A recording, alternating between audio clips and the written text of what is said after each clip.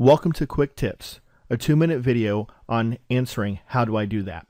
In this quick tip, we're going to look at how we can automatically resize the size of our columns inside of Excel. Now here's a sample database that you might see where all the columns are fit to a pretty small size and the data inside the columns are much larger. Now many people know that if you put your mouse in between two columns where you have the letters, you can click and drag your columns to make them larger. However, you are basing your resizing based upon how large you actually move that column. You may make it too small, you may make it too large. One thing you can do to be a little bit more exact, if you put your mouse cursor in between the two columns, so your mouse cursor changes to that vertical line with the two horizontal arrows, you can double click and resize your columns to exactly fit the content of that column and the data in each of those cells.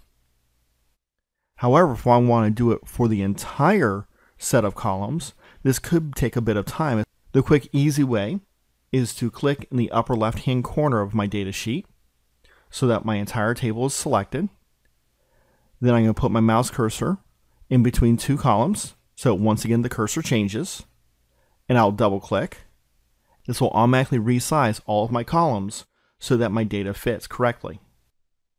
If you like this video and want to see more, don't forget to subscribe to our YouTube channel. And if you have questions that you want to know how to do that, remember to ask them down in the comments section